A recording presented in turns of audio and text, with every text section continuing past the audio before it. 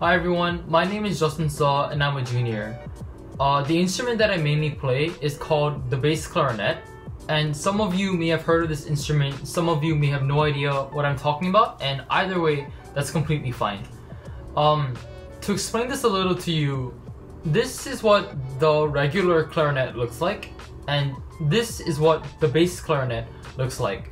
And basically the bass clarinet is an instrument that looks a lot like the clarinet, except for the fact that it's a lot larger. And due to its larger size, this means that the sound that the bass clarinet creates is also an octave lower than that of the regular clarinet. And to give you a little background about the instrument, in my opinion, the bass clarinet is one of the most unique instruments of a band, simply because not many people play it. And in my personal experience, I think there's a couple of reasons why people may be driven away from playing the bass clarinet. The first of which is that the bass clarinet is a relatively large instrument, which means that it is difficult to carry around and transport, which may be the cause of inconvenience for some people. Secondly, because of the fact that the bass clarinet is a large instrument, this means that you need to put a lot of air into the instrument in order for you to create a full sound, and that may be difficult for people to get used to when they first start. But lastly and most importantly, I think it's important to note that the bass clarinet is largely a supporting instrument. So what this means is that when you play the bass clarinet in a band, it is very unlikely that you receive the melody. Instead, your job is mainly to support the melody of the band, often played by more common instruments like clarinets, flutes, or trumpets.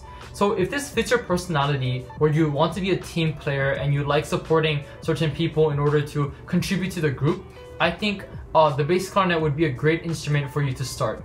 But if your personality is more centered towards being heard or making sure that you're able to receive the spotlight on stage, then personally I'd suggest a different instrument. But if you like the sound of the bass clarinet anyways, then sure, why not, right?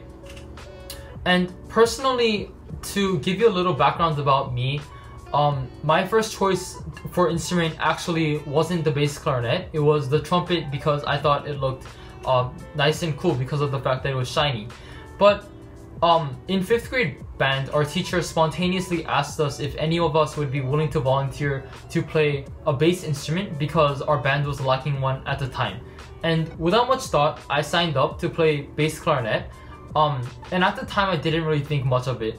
But looking back on the decision I made, I think it was a great choice for me because it fit my personality, but also because being able to play an instrument that was unique was beneficial when going to different bands where a bass clarinet would always be needed. So that's a little about the bass clarinet. Now I'm going to go over there and show you how to set it up in order for you to have a fun time playing.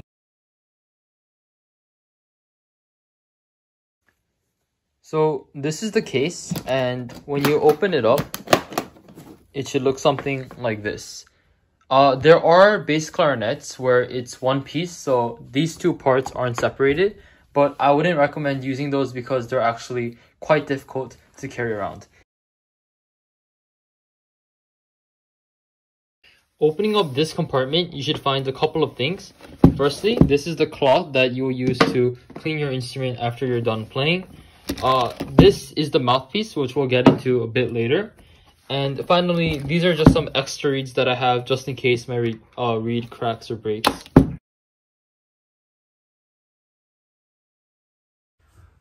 So this is the mouthpiece, and as you can see right now it has a protector on, so I'm going to take that protector off. And once I've done that, you can see that the mouthpiece is basically made up of 3 parts. Firstly, the mouthpiece body itself, the black part. Secondly, the reed, which is just a piece of wood that is attached to the mouthpiece body. And thirdly, the ligament, the silver piece that connects the mouthpiece and the reed together.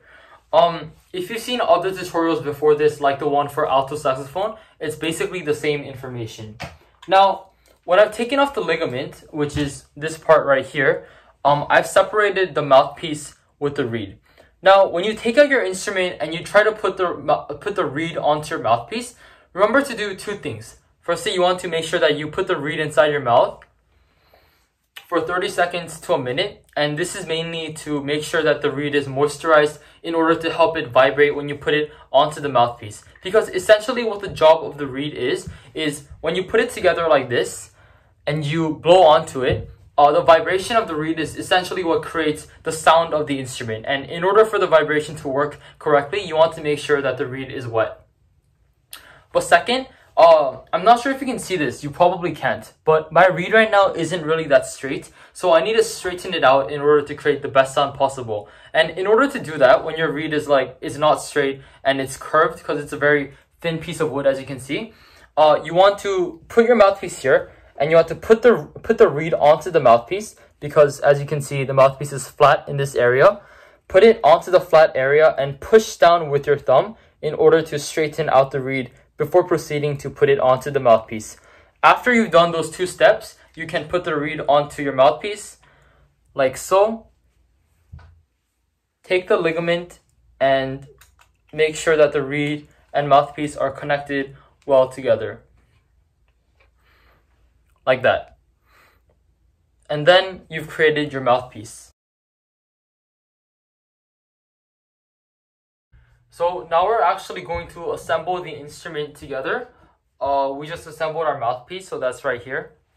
And the first thing you want to do is you want to take the top joint of the instrument, which looks like this. It's called the top joint because it's on the top half. And you want to take the bottom joint of the instrument and you want to connect them together like this. The most important thing to remember when you connect these two together is if you see the keys that are moving right now, do you see those two that are connected together?